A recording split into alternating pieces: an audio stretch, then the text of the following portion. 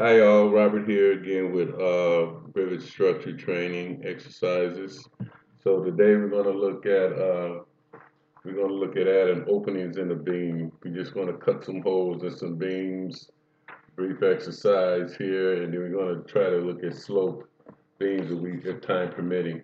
So the first thing you want to do here, we have this 3D view. I got this file from Elite Small's Revit structure and documentation.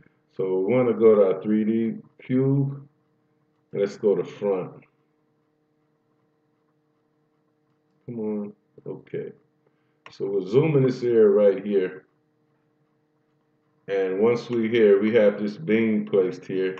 So let's go into our structure tab ribbon. And let's go and look at by face, opening by face. So we'll select that opening by face command. And then we'll go and we'll select the beam. So you'll notice it's selected by the green box around it. So then we have a draw panel, and we'll select a rectangle in the draw ribbon. And we'll just draw it right about here. Well, first of all, we need to go into our options bar because it's prompting us. Whenever you see that green, you want to do something. So here, let's make this 2 inches depth. And then we'll go and activate our radius to 2 inches as well.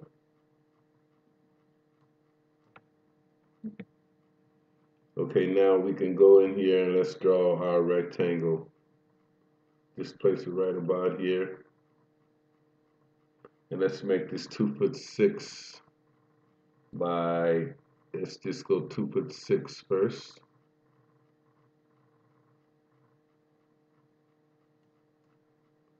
Okay, now we can do some measuring here. So let's go in here and let's just look at this line here. And let's just draw a line dimension if it lets us. It does in this view. So let's change this to, it's going to move command. Let's just move this. Sorry, you just did modify to get out of that thing. Let's make this 8.5. Okay, so we got to open this 8.5 inches, and then we want to measure. Let's make this.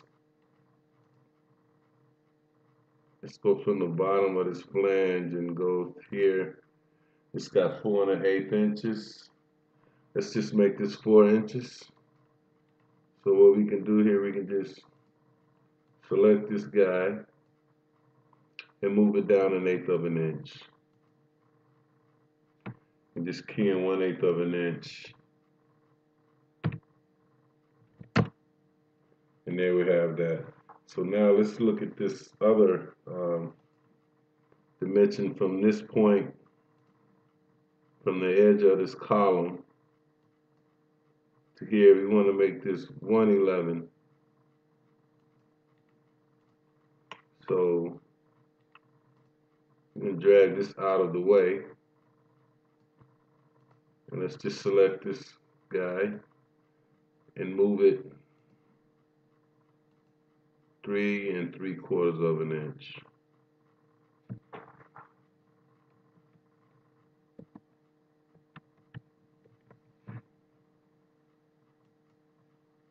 So there we go. Those are the dimensions we want. So we have that done. And let's click the green check mark. And it's finished. Let's look at this in 3D view.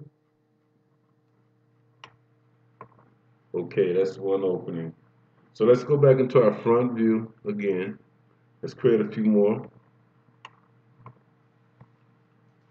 I like to modify to get out of command, so it just seems to work a little faster and better.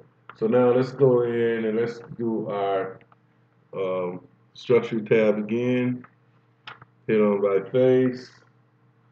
And let's do a circle this time. Let's put this circle out here with, you select the beam that we want to use. Then we go to the circle command. And with this circle, let's activate the radius, and let's give this a radius of 6 inches. we'll go. We already got our circle already ready to go, and let's just drop it in. And we'll worry about the dimensions later. Let's just place it right about. Let's put it right about here. And we can do some aligning, I think. No, I can't. So I'm going to take this guy, and I want to make this this distance 15 inches from the edge of here.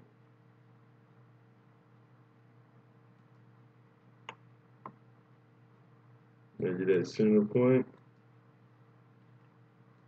So let's move this back a bit. So we can just select it, and we can just say right here, 15.6.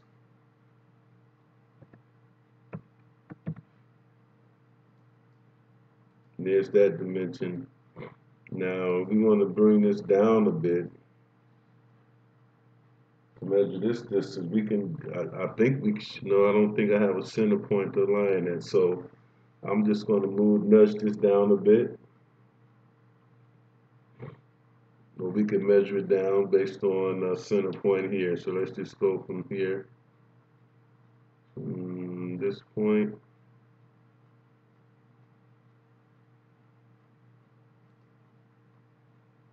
There's my center point. Let's just move this guy.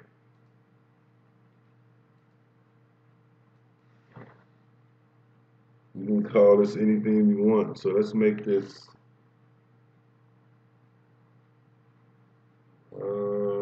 doesn't matter. Let's make it 8 inches, just to bring it up a bit. Not 86, 8 inches. And then we'll click the green check mark to finish it. And then we have another opening in here. So now let's just do one more. Let's go back to our front view, which we are in. And we go back to the shaft opening. Opening by face. And we'll go, and this time we'll set our radius to 1. We'll select it. Options bar radius will be 1 inch. Enter. And we'll draw our next open. Let's say 4 feet from this one.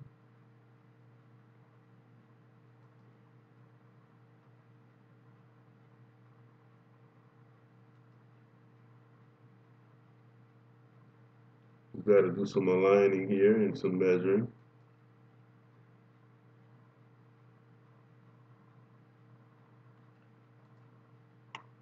Let's align this one, this top line with that.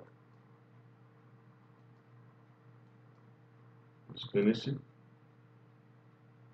I don't see our radius here, so let's go back and edit this thing.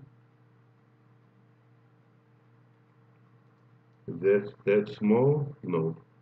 I want to redo that one. Sorry, folks. Let's just redo this one. I'm going to delete that out, so you can just delete it. Just that simple.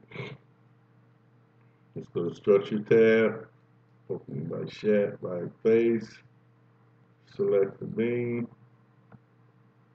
We want to enable our radius. Yeah, we had it at 1 inch. It didn't have to do that over. It was so small we couldn't see it. And just go from this point.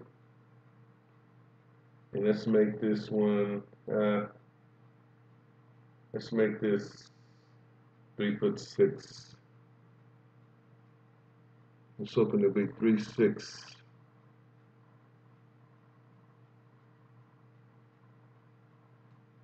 There we have it. Now let's do some aligning to match this one.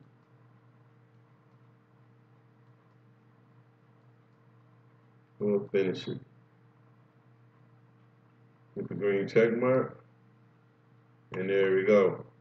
The radius is mighty small, I can't barely see it. So let's go on our 3D view and let's actually measure this over. Let's get us a distance here. So let's make this 4-foot distance so we can go to our line dimension to, and we can still move this guy. And hit the edit sketch command. I probably didn't have to do that. Let's just go in here and do an align dimension from here to here. Let's just grab this whole thing. We want to move it. Let's just move it 3 3/7/8.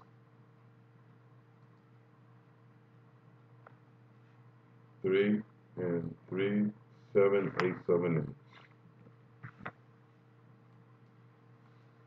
And we'll click finish. And that's, it's moving 1/8 of an inch. Sorry.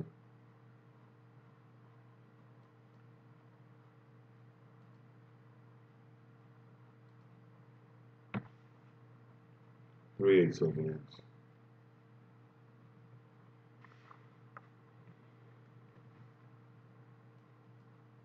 And there you have it.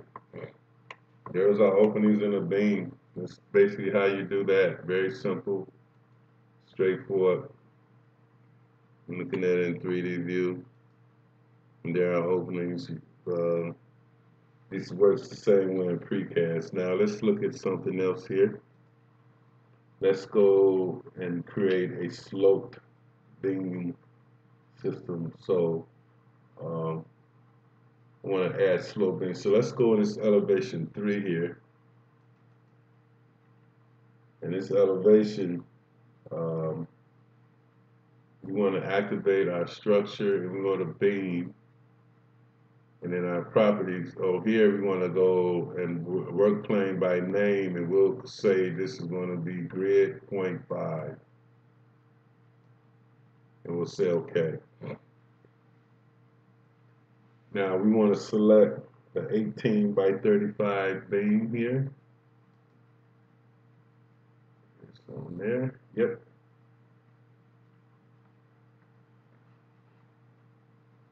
So here in the type options bar, we got grid 5, which is what we want, and we want this to be automatic, and we want to disable 3D snapping, and we want to have tag one placement highlighted because we want to tag these when we place these. So in grid A5, want to just go to this cross section and let's drop this down 1 foot. And then we want to drag the mouse over to the center point of A and place a point right there. So there's our beam placed. Now we have that beam in place. So now the next thing we want to do is, and it's sloped. Let's go into our first floor.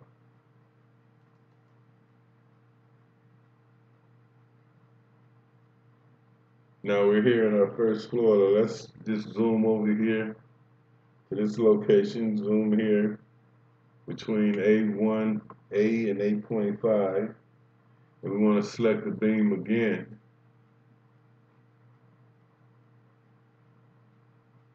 And this time we want to select the W12 by 26.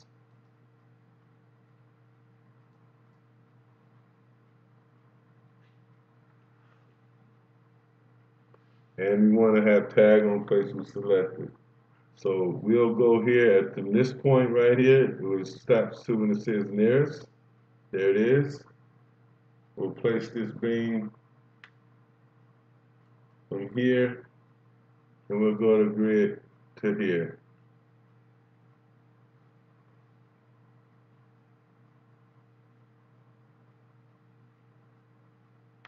I'm sorry, we don't want to place it there, cancel out. We want to place it from this point, from the edge of the slab. So we go from this to this point. And And there's our beam on placement. Now next we want to start from the exterior wall on this side. Let's cancel out of that. We want to start on this exterior wall from the nearest and drag a point to here, to this intersection. And there's that being placed. Now let's go in and activate elevation 3.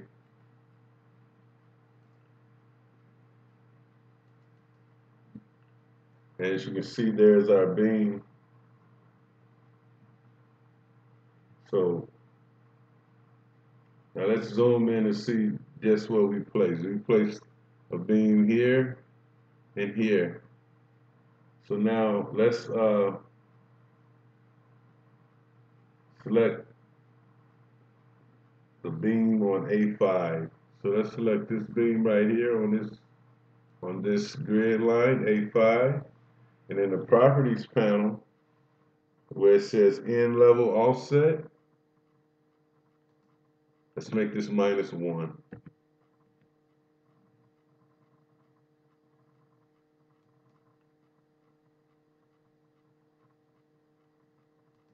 Okay. Then we'll go to our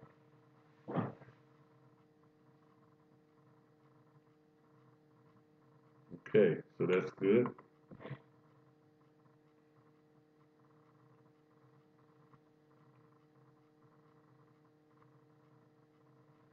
So now on A, we'll do the same here.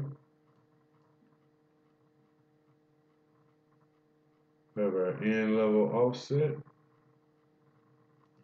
I'm sorry, yep, little ticket here. We'll select this beam,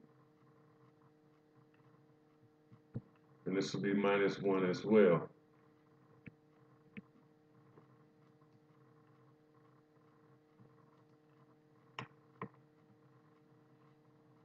Okay, now let's go and let's straighten this out. Let's go into our canopy section.